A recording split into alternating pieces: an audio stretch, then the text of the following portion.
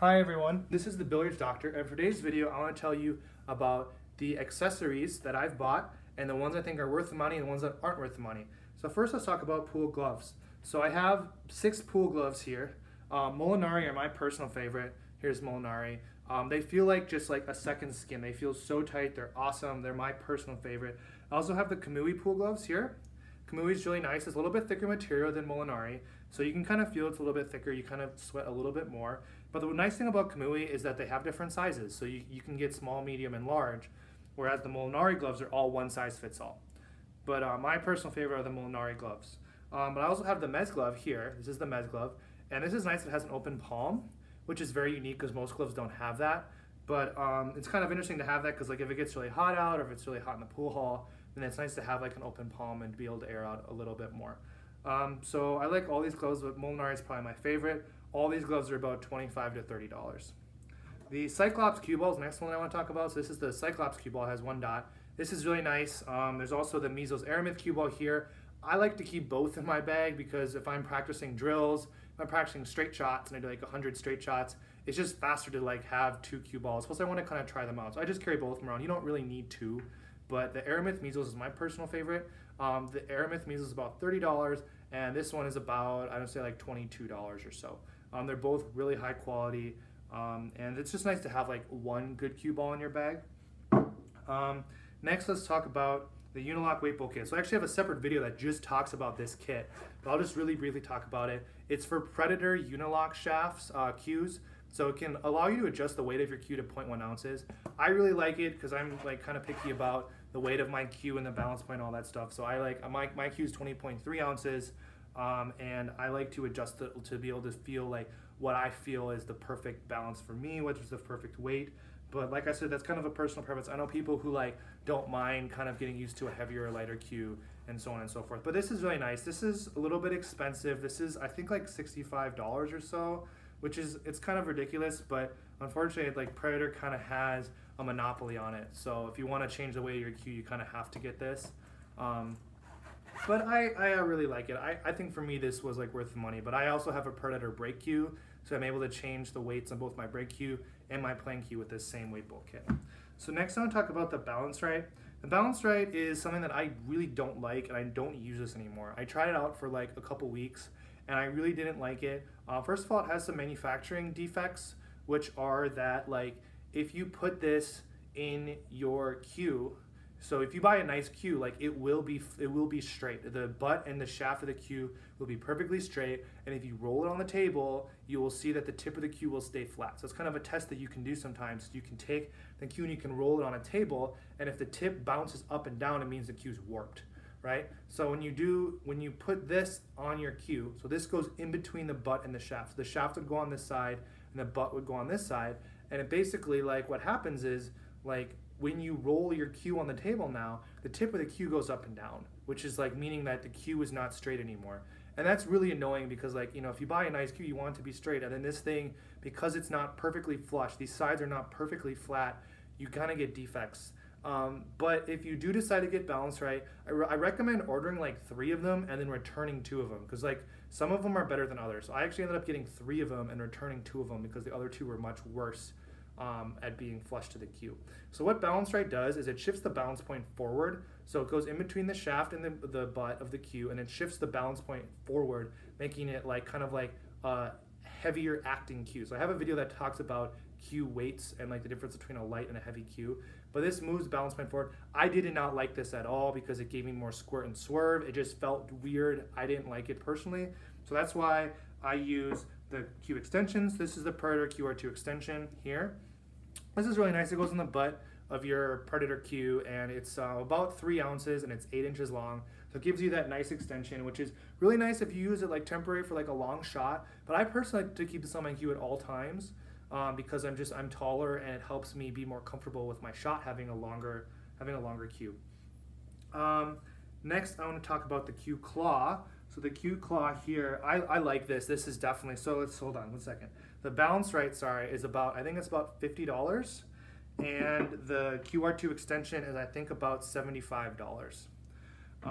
So the cue claw here is only about $12, really inexpensive.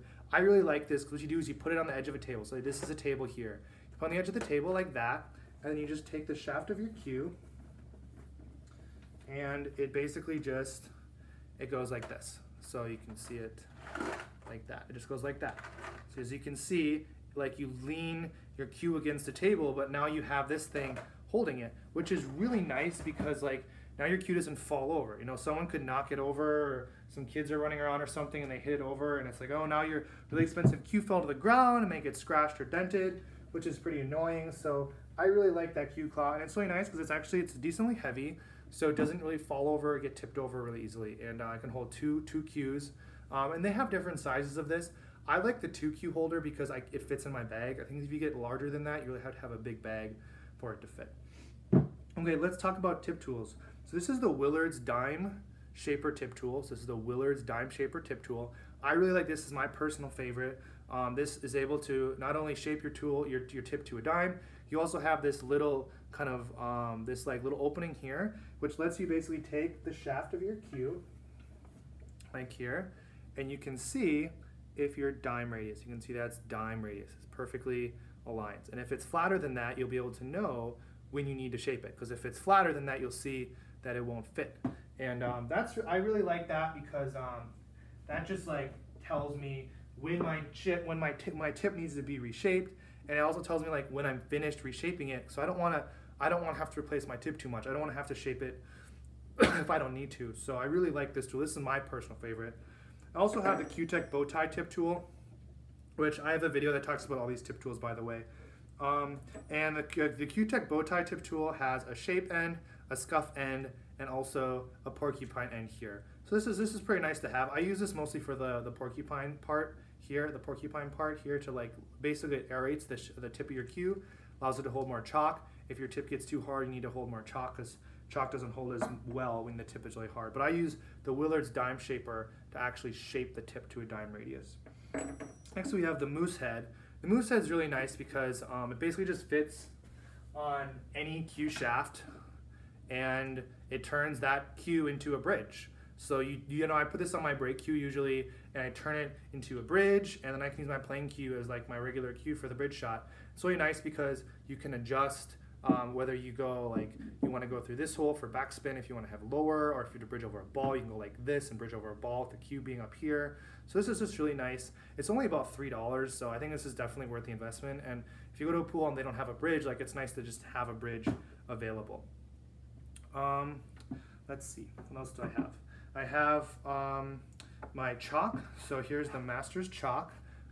Masters is nice. The only thing I don't like about it is like when it's really hot and humid outside, the Masters chalk becomes really soft, and then when you apply it, it creates a lot of like chalk dust, and it wears down really fast. So that's one downside. I also like Predator chalk a lot. This is a little bit more expensive. So the Masters chalk is like, you can get like 12 cubes for $3, where as Predator chalk, I think it's like 5 or 6 cubes for like $7 or $8, which is still pretty good. Like Kamui is like $25 for 1 cube of chalk, but like Predator gives you more than that.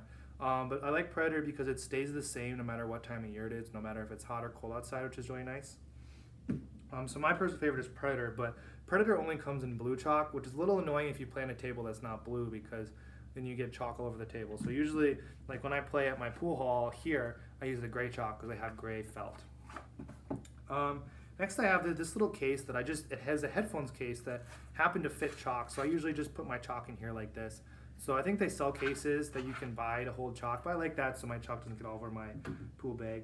I also have these Revo wipes that came with the Revo shaft, and it's basically to like help get like residue off the shaft and stuff like that. I haven't had any issues with it. People say that the Revo shaft gets chalk buildup. I haven't seen that, but some people have mentioned that, so I carry those around just in case.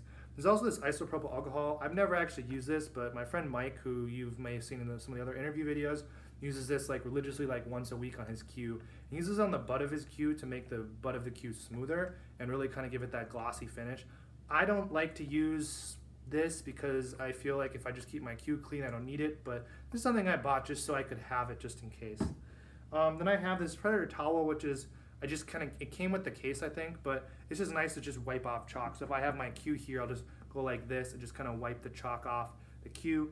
You don't want to do it too much like in a row and too strongly because the cue will heat up and that's not good for the shaft, but you know, just do it softly just to get some of the chalk off of your cue. I also carry a chapstick, you know, in case my lips get chapped during a match. I have a pair of earplugs. Most tournaments will not let you use headphones, but I don't mind if you use earplugs, so if it's loud or something, I'll use earplugs. I have this little tool that I got at a pool clinic, which basically like you practice just doing a straight shot. If you hit it straight through the pennies, you won't hear a noise, but if you don't hit it straight, you'll hear kind of a, you'll hear a noise like that, and that tells you you're not cueing straight. So I'll use, if I'm not playing really well, I'll go to another table after the match is over and just like practice hitting the ball straight, relaxing my grip, and just making sure my elbow's up and down, things like that. I also carry another towel. This is just like a regular towel you can buy at like any store basically, and I just use this like when my face gets sweaty or my hands get sweaty. I'll just use this to just like get kind of some of the like sweat off. Oh, lastly, there's this thing. So this is for Predator chalk. I bought this because it was inexpensive. It's like, hey, why don't I just try it? So basically, like, you put the chalk in here, like this, and then you can like put this in your pocket. You put this side in your pocket, so your chalk kind of hangs out of the pocket like that.